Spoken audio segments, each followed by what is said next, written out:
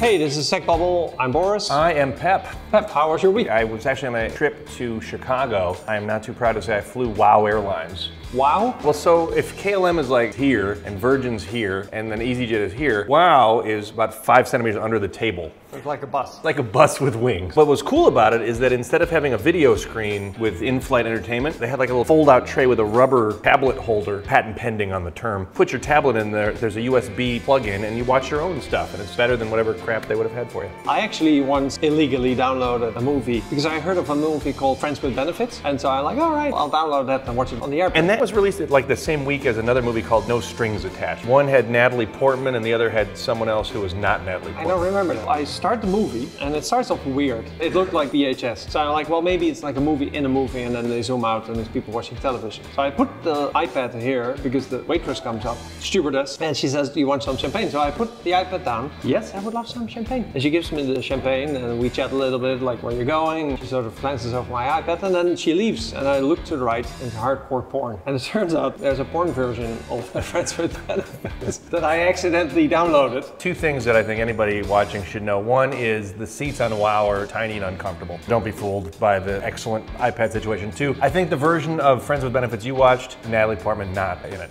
Ashton Kutcher maybe. That was my week.